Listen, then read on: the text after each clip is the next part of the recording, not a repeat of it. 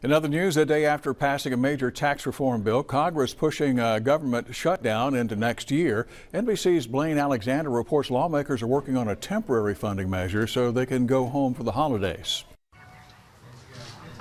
For Republicans, today, another celebration. Lawmakers officially sending the tax reform bill to President Trump. Yeah.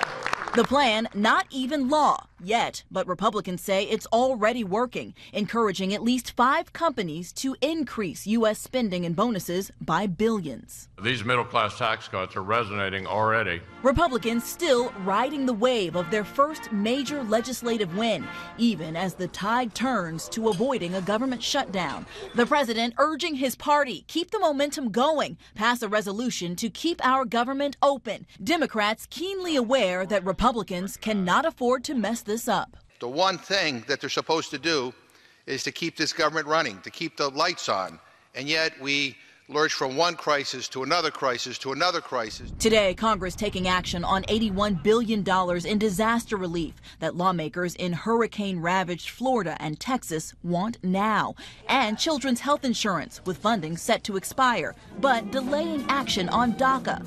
Republicans' goal today, don't rock the boat, just get it done. No sneaky things in it, just a continuing resolution to get us through this moment, to get us into next year.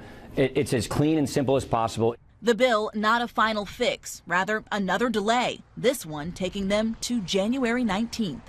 Blaine Alexander, NBC News, Washington.